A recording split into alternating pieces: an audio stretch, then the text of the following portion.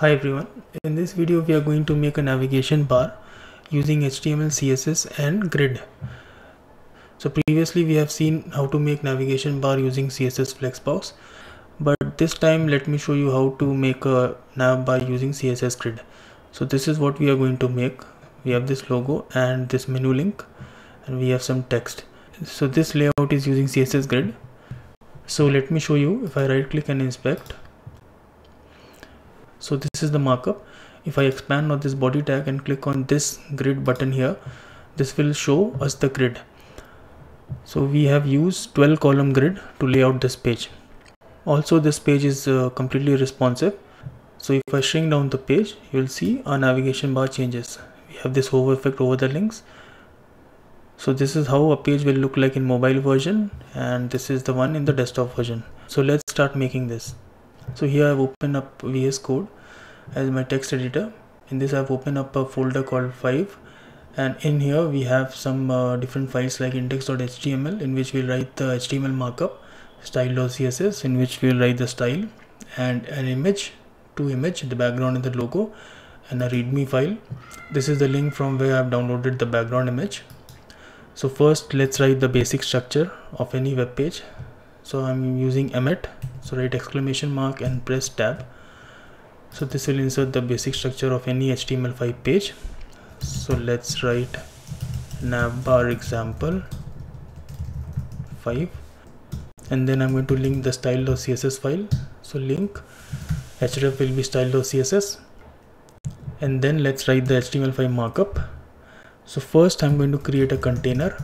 This will be a grid container. This will be divided into 12 parts, 12 columns, which will be used to lay out the content. And then I'm going to create a div with the class logo, and inside this I'll use an image tag. The source will be this logo.png, and in the alternative text I'll write logo. Then I'm going to create the UL, unordered list, for the menu items. In here I'll write home. I'm going to duplicate this 4 times. This will be about. This will be blog.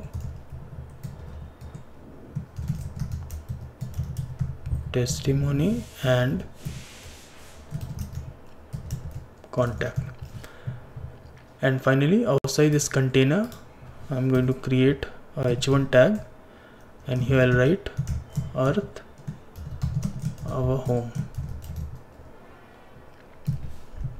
I'm going to give a position absolute to this h1 to place it at the center of the page. This is just for decorative purposes.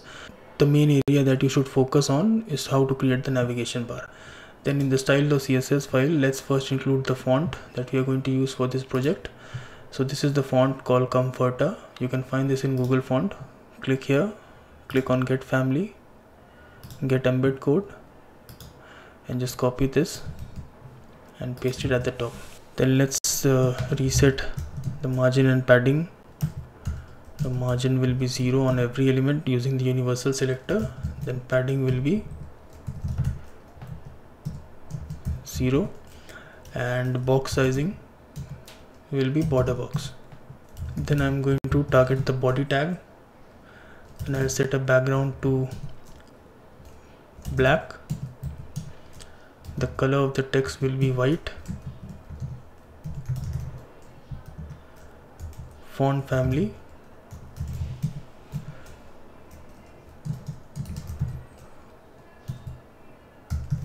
this one, and the fallback will be sans serif. The height of the body will be 100 VH, and width will be 100%. Background URL will be this bg.png. Background size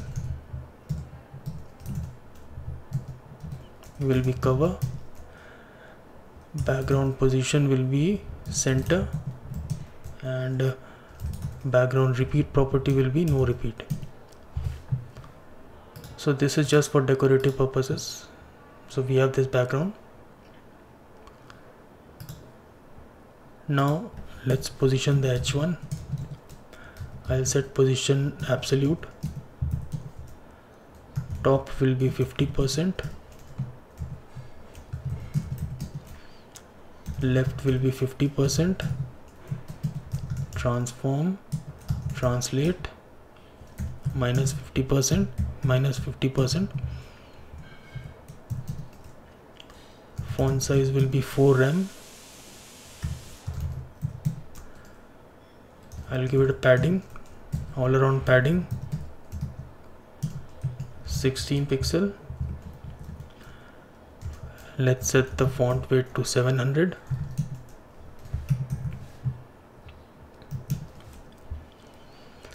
And background color will be white, and the color of the text, I'm overriding it, will be black.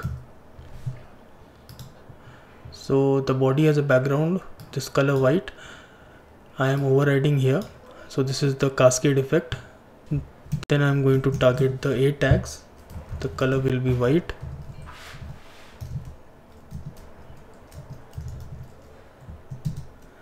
And I'll set the font size to 1.2 rem. So now let's work on the navigation bar. So here first I'll target the container, that is the parent div, and I'll set it to display grid, and then I'll specify how many columns I want. So for this I can write grid template columns, and in here I'll use the repeat function 12 1 fr.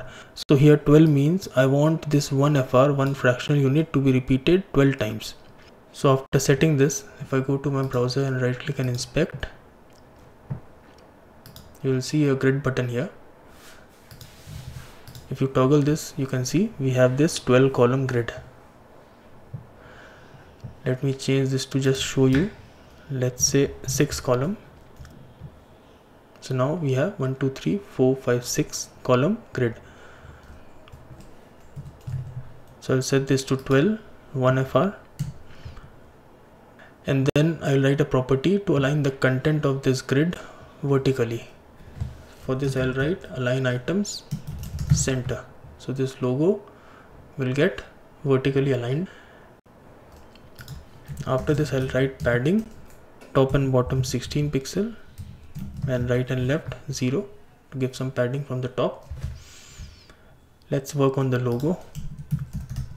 So logo, so here I'm going to use the property called grid column to place this logo in the grid. So these are the line numbers, this 1 2 3, these are the line numbers, and this space is the column.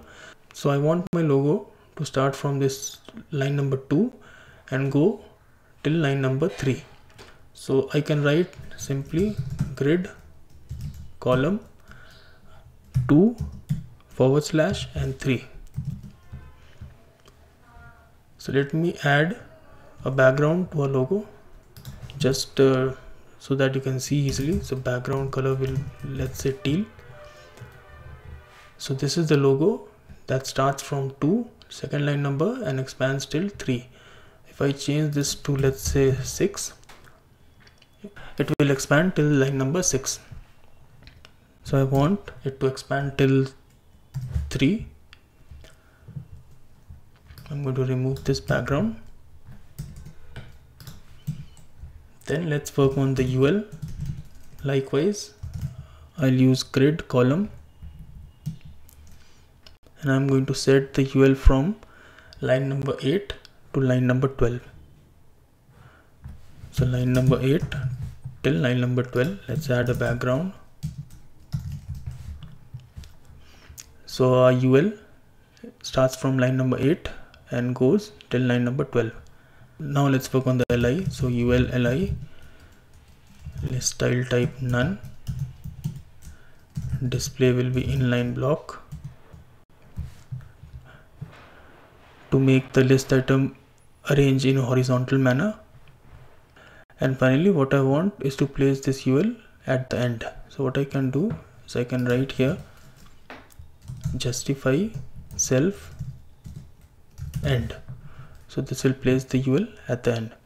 Now I'm going to set some margin left. So margin left will push this LIs to the left. So I'll write margin left 24 pixel. So we have this margin. Let me remove the background color. So we have created the navbar for the desktop version. Now let's create the navbar for the mobile version. So let's shrink the page. Let's say below 600 pixel. I want to activate the navbar for the mobile version. For this I'm going to write media queries. So I write media only screen and max width 600 pixel. So when the device screen is less than 600 pixel, this media query will get activated.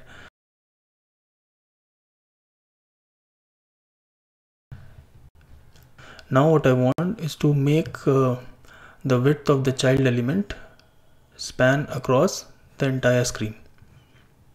So this logo will take up this block and this UL will come down. So for this I can write grid column. I want to start from the line number 1 and I want to go up to line number 13.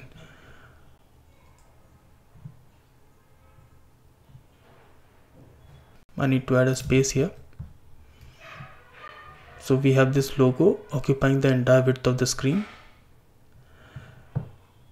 Let me add a background color just to make it clear.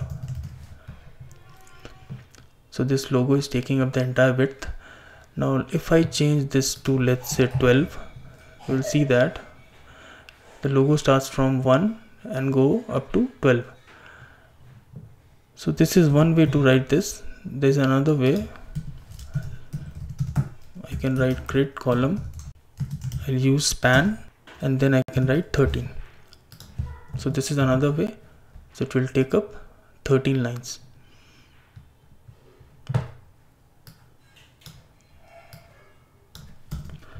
Then let's work on the UL. So UL, I'll set the grid column to take up the entire width of the screen.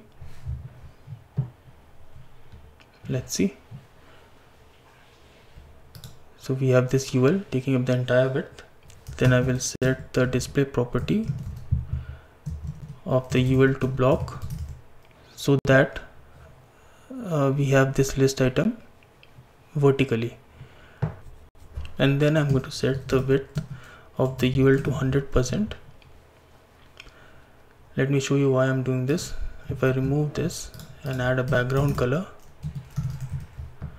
you'll see that UL is only this much. The width of the UL is only this much. So I want this to take up the entire screen. So I'll set the width to 100%.